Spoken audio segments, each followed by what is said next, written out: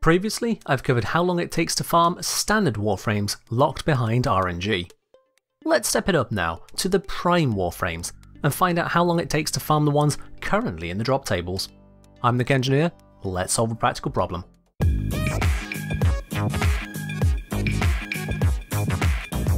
For the sake of brevity, I won't be going into every possible mission time and the expected relics per hour. I'll give you some key figures, but you don't need me to spend the next 20 minutes reading out the results of a spreadsheet. To keep it simple, the details I'm presenting in this video will include a few assumptions or requirements to make it all work. Most importantly, I'm assuming you have the gear and the skills to be efficient. If you're using a partially ranked Excalibur and a basic bolt, or there's no point complaining about how long missions take. Your gear just needs work. So, let's have a look at the farms. There are 3 sets of Prime Warframes. New Primes, which are the 7 frames which have never been vaulted. There's the unvaulted Primes, the 2 Primes which have returned from the vault temporarily. And then there's the Railjack Primes, the 2 frames moved from the vault into Railjack specific relics permanently. For Railjack frames, there are 5 relics in total. Due to how the missions and drop tables are set up, the Grenadier missions are pretty much the best option when run in a competent group. Earth will drop the Railjack Miso relic, except for the mission Sova Strait. Saturn drops the Railjack Lith relic, with the best mission being Casio's Rest. And the Grenadier Vale drops the Railjack Neo and Axii relics, with the best option being any Grenadier node without the sentience on it. As for the unvaulted frames, there are always 4 relics in total. The Lith relics can be farmed fastest from the capture mission Hepit in the Void. The Miso and Neo relics can be farmed fastest from Ukko, a higher level capture mission also in the Void. And the Axii relic can be farmed fastest from tier 5 open world bounties. Despite tier 5 bounties being relatively long missions, they pay out the unvaulted relic much more rapidly than any Void mission, including Void Sabotage. If you can't play on the open world, such as due to loading issues, Void Sabotage is your next best option, but it is a lot slower. And if you get bored of doing capture missions, you can do the tier 3 and tier 4 bounties for Miso and Neo relics individually, which is a nearly comparable rate. However, tier 2 bounties for Lith relics simply aren't worth it compared to the capture mission. Finally then for the new primes, they drop in more places offering more choice, but the reality is that most choices are honestly just bad. Lith relics once again should be farmed from Hepit, while Miso and Neo relics should be farmed again through Ukko. If you don't need any more Miso relics, you can instead do the Uranus Disruption mission, all 4 conduits each round, for near constant Neo relics. But you do need to be very quick at running the mission. If you're hanging around waiting for the Demolisher to get to you, then you'll not compete with just speedrunning Ukko. As for Axii relics, the fastest farm for these is the Apollo Disruption mission on Lua. Again, hunt down the Demolishers to make the run as fast as possible. There's no point waiting for Demolishers to come blow up a couple conduits just to avoid Rotation C rewards, as you can just be clearing the rounds faster, more than making up for the occasional lost relic compared to Rotation B. For each of these farms, the capture missions should be done solo, the Railjack missions are best done in a pre-made group, whereas the open world bounties and disruption you can pretty much do as you please, although being in a group is usually a little bit faster. With this, you'll get to your relics as fast as possible, with the rates as shown here. Note that I'm just showing the specific relic drop rate, working on the assumption there's only 1 relic on the drop table you want. This is often not the case though, especially when you're farming Ukko for both Miso and Neo relics, so your actual gain towards the set you're working on can be a bit faster than it shows here. Alright, so you've done the missions to farm the relics from. In my previous video on relics, I covered how many you need to open to get a desired item. Doing this 4 times over for the 4 Warframe blueprints in a set helps to even out the highs and lows of bad luck or good luck. So, taking into account the rarity and relics needed for each different set, as well as the ability to farm multiple parts of a set simultaneously sometimes, the results ending up looking like this for farming time. But these times are a bit misleading. You see, you'll get various prime parts along the way towards even getting the Void traces, just to refine the relics you're intending to use. So long as you're running in public fissures with full groups, other players may just end up bringing the relics you're opening, and you can get the item even sooner than these times suggest. There's no real way I can account for the chance of others bringing the relic you're looking for, Likewise, I can't then combine that with the chance of actually getting the item you want from that relic. There's just too many random pieces moving at once. But the truth is, you do get these parts from time to time.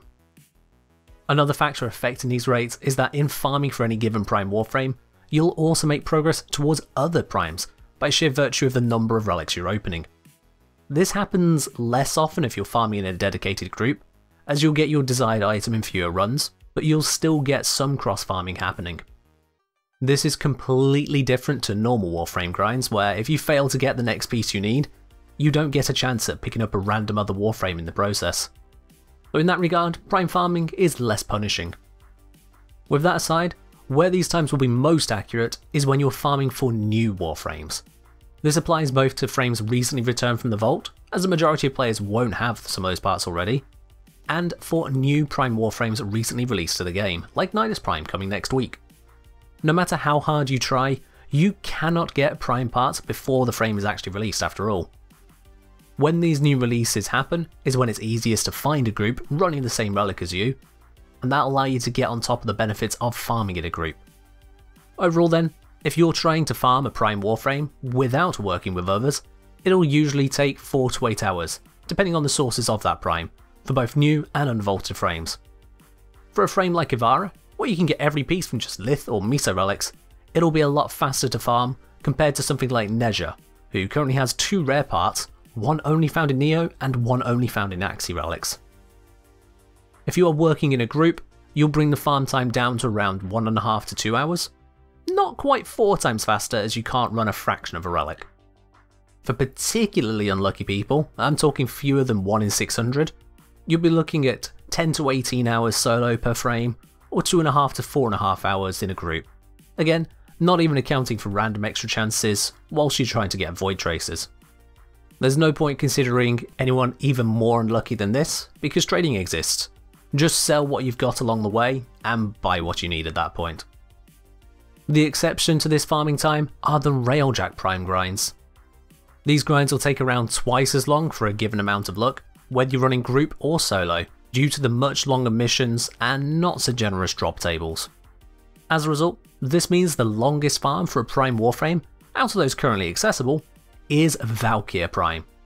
And once Nyx Prime returns to Railjack only, she'll take the top spot by a very small margin. But wait, there's one aspect I've skipped over here, leaving it until last, and that is the resources you need for the blueprints. For the majority of primes, the resource need to build them is honestly nothing to talk about. A few Orokin cells, some random basic resources you probably already have, it's no sweat. However, a few Warframes are not so kind. Necros Prime released with a total of 15,000 alloy plate and 12,000 polymer bundles required, among other resources, and that's no small amount to ask. Mirage Prime similarly needs 26,000 alloy plate and 2,000 cryotic. That's 20 full excavators, or 10 if you're running a resource booster. And if you think that's a lot, good luck with Trinity Prime, because she needs 950 oxium, which is just a bit tedious, and then 9,000 cryotic, over 4 times as much as Mirage. And then enter Vauban Prime. He needs 31,000 alloy plate, more than any other Warframe in the game. He also requires 7,000 oxium, more than any other Foundry blueprint in the entire game. And this is then on top of 9,000 cryotic, equal to the Trinity Prime, yet adding on to this horror list of the other resources he needs. Honestly, I'm not going to try and add a farm time to this lot, because there's no way to stay fully effective farming those resources without burning yourself out. It's just a lot. Oh, and to top it all off, Vauban Prime takes a full 20 Nitane extract as well. Thank goodness we have Nightwave for that stuff now. So while you can farm pretty much any prime Warframe on the drop tables in a few hours with a group, even if you're a bit unlucky, Vauban Prime will definitely have you farming for a long while after. And for that alone, that makes Vauban Prime the longest prime to farm. I do hope you have enjoyed this video, and now have a better understanding of how to get prime frames quickly and efficiently. I've shortcut a number of details researched for this video to keep it as brief as possible, so if you want to discuss this more, you can catch me over on Twitch, or if you want to get the details from behind the scenes, then check out my Patreon for the full links to them. Links to both of those pages are in the description of this video. That's all for now though, so as always, farm relics, get primes, and fight well, Tenno.